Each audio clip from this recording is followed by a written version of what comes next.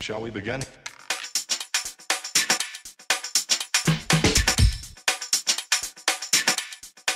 Let's begin now. Hi everybody, welcome. Monday morning, I'm just about to clear my bench and I thought I would do a quick update on what I've done over the weekend in the Hangout. Not a great deal on the actual build itself. If I go around this way, I'll go around this way. On the actual build, all I've done is I've finished the rebar off on the beams, got them done, so that's all done. The actual build really is finished. I've now just got to start putting the hardcore and getting it all look like it's been hit by a shell or a rocket or a bomb or whatever. The weekend was mainly spent I had to start the, I was about to call it a Crusader then, for some strange reason. I don't know the reason why I'm going to call it the Warrior. Now, this is the kit that my good friend Beasley sent me. Beautiful little kit. It's going together lovely so far. Now, I decided that I want the back door open, as you can probably see the back door, and I thought to myself, well, I'll get an interior for it. And I went looking for an interior for the Warrior, and they came in at 65, nearly £70 for an interior, a resin interior, and I weren't going to pay that because it was a full interior turret, driver's compartment and rear compartment, and I only wanted the back end open. So the weekend was spent, if I can get that into the light there, the weekend was spent, and I will try and get you in a bit closer, just bear with me a second. So I spent the weekend doing a bit of scratch building, got some pictures, the best ones I could.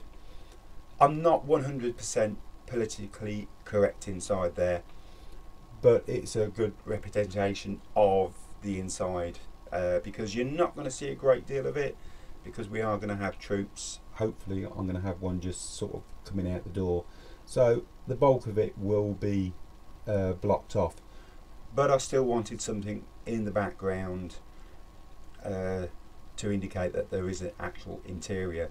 So I've done a bit of scratch building, been through the spares box and got all my bits and pieces, and I've kept it as politically correct as I possibly can. I have done quite a few pictures as I was building it, so I will tag them on straight after this so you can have a look, and some close-up ones now. It's well, it's weathered, it's had a bit of weathering done to it. It still needs dust and dirt, but that all comes later when I'm finishing all off. So quite happy with that. It was a good 2 evenings of work, and yeah, well, that's it. That's about as much as I can say about the interior. You can have a look yourself what I did on the pictures.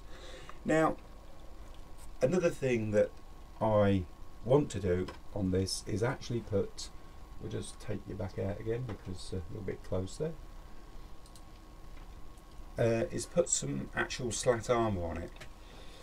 Yet again, we all went hunting for slat armour aftermarket, somewhere on the 75, well, anywhere between 65 and 75 pound for the slat armour, and yet again, I'm not going to pay that sort of money for a few pieces of metal.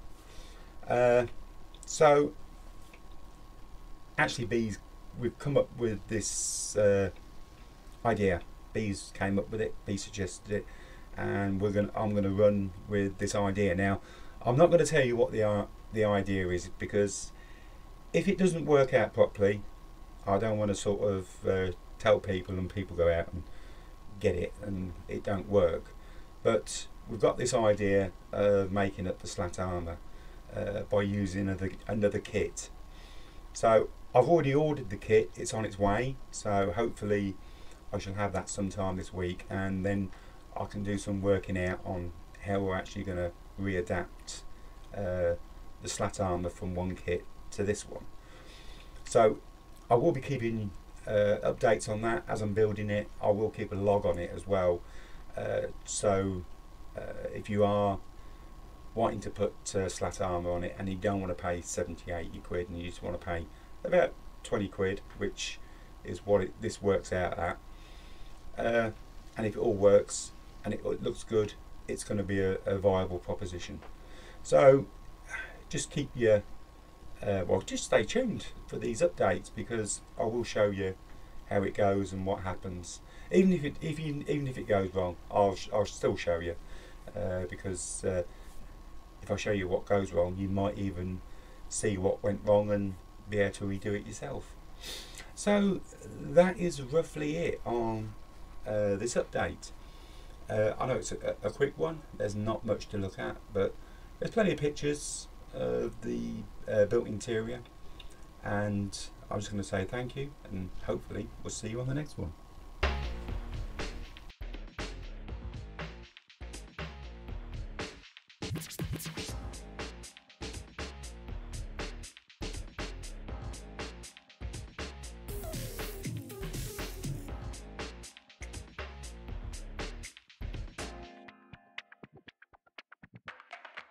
Let's begin now.